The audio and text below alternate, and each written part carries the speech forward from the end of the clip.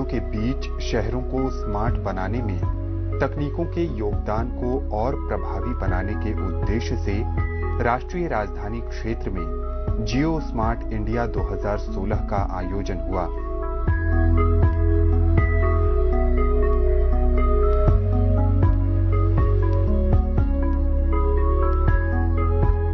GeoSmart India is about displaying the capabilities of geospatial technologies in building a smarter nation.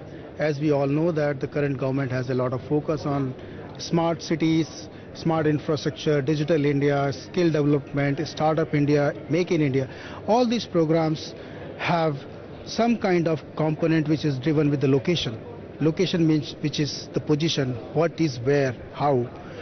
And in today's world of engineering, information technology, location is pervasive and integrated into all these processes to deliver a whole life cycle of infrastructure planning, design, build and maintenance. In this situation, what happens that you are able to monitor each and every process of development, as well as you are in a position to manage that infrastructure asset. So that is what makes it smart. So GeoSmart is going to be demonstrating that technology across different industries and how this can help into national economy.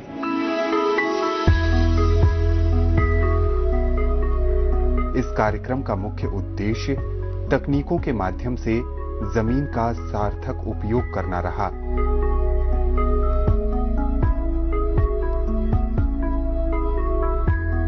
Geology आपको पता है, geology तो science of land होता है, मगर geospatial information ये भूमि का जो भी इंफॉर्मेशन होता है उसको जियोस्पेशियल इंफॉर्मेशन बताते हैं। Look at GIS as a technology. इसका ट्रेडिशनल एप्लीकेशन क्या होते थे? कैडेस्ट्रल मैपिंग, भूमि का मैप होता था। दूसरा टेलीकॉम कंपनीज और पावर यूटिलिटी कंपनी की होती है। मगर आजकल तो ऐसा है, ये टेक्नोलॉजी तो बहुत बढ़ गया है, क्योंकि एरियल मैपिंग हो गया है, फोटोग्रामेट्री हो गया है, सैटेलाइट मैपिंग हो गया है, मोबाइल मैपिंग, तो बहुत सा एक्यूरेसी पे आ रहा है। उसके साथ जब ये डेटा मिल रहा है तो इसका एप्लीकेशन भी बढ़ रहा है। एप्लीकेशन तो बहुत सा जगह में हो रहा है, जिसमें से हमने एफिशिएंसी बढ़ाएंगे, कंफर्ट बढ़ा देंगे, कॉस्ट कम कर देंगे और general wellbeing of people will be improved. यहाँ विभिन्न माध्यमों को समेटे प्रदर्शनी में अलग अलग ढंग से स्मार्ट सिटी के सपने को सच बनाने की पहल देखने को मिली।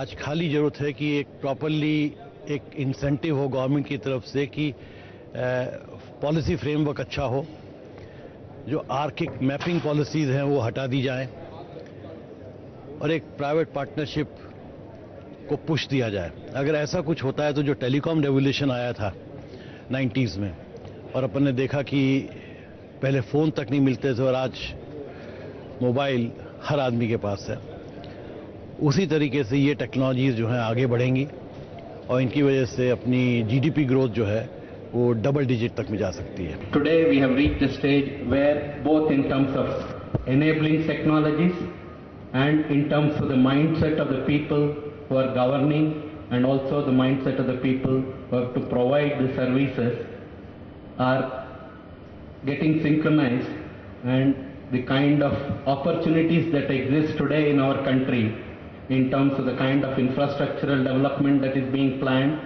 whether it is smart cities or the highways or the railways or any other location, any other activity if you take, this is indeed a right time.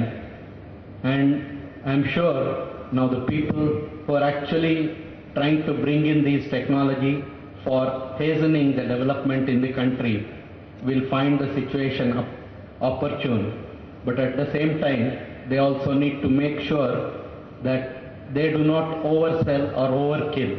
Many times what has happened in the past, while certain activities could have been done with much lesser may be the cost, but because of the technology options that was being proposed, the cost was going to be very high, and this was a deterrent. But naturally what happens is, when there is more resistance, the entrepreneurship and the innovativeness of the industry actually comes into picture, and now they understand that they can provide much better options at much lower cost, because otherwise they won't find a place.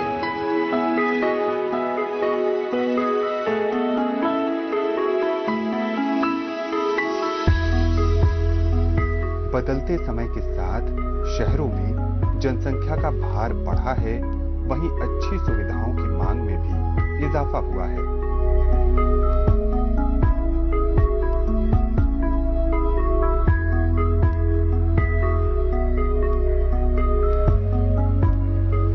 यहाँ सभी पहलुओं को ध्यान में रखकर योजनाएं देखने को मिली।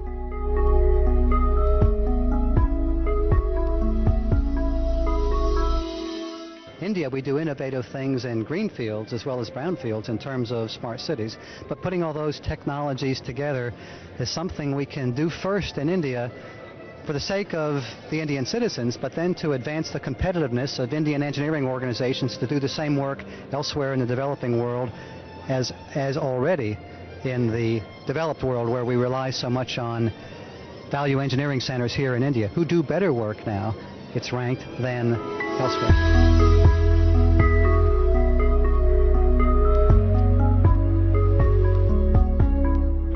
India has been building the map data, digital map data for India for the last 25 years, and has built the most detailed, comprehensive, accurate map database which is ready to use for any smart city project or any municipal corporation.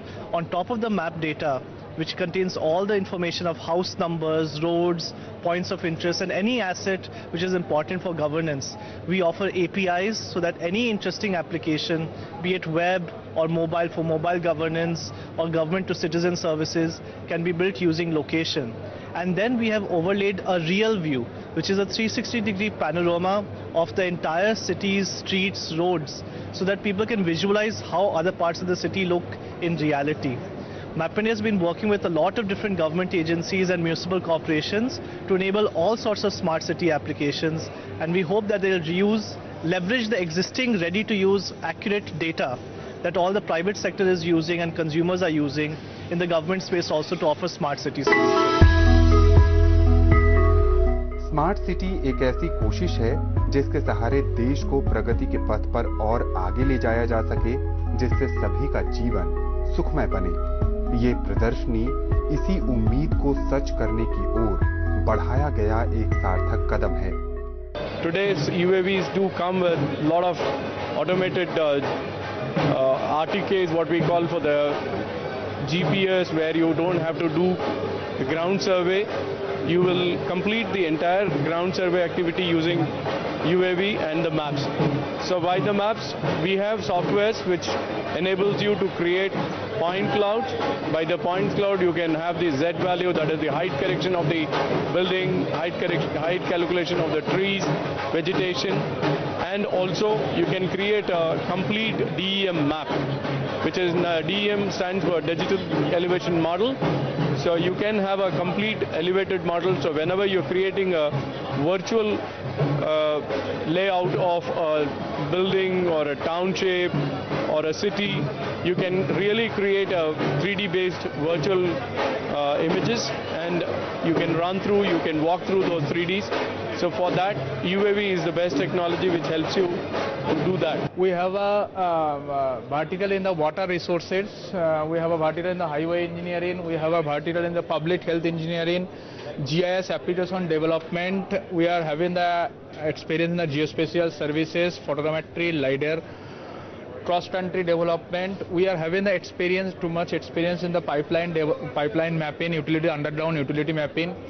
We are having experience in the national highway, state highway, water resources. And we have a number of sensors that are available. We have a couple of sensors mounted on the International Space Station and 2 other satellites that collect data, Earth observation satellites.